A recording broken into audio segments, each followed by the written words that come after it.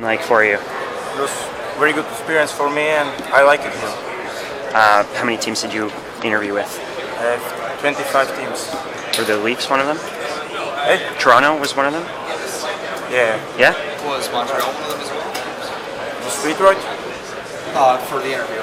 Montreal was Yeah, I think yeah. How would you describe your game?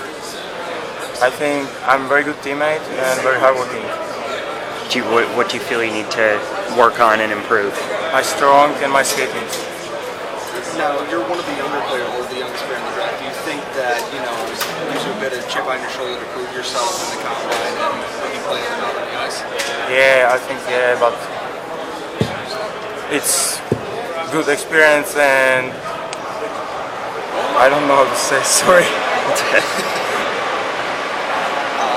you think was there any intimidation going into a men's league playing at your age, or was it just your confidence in your skills to go out there and be ready to compete at the top there? I think it's very good to play with men in men league and that gives me very much.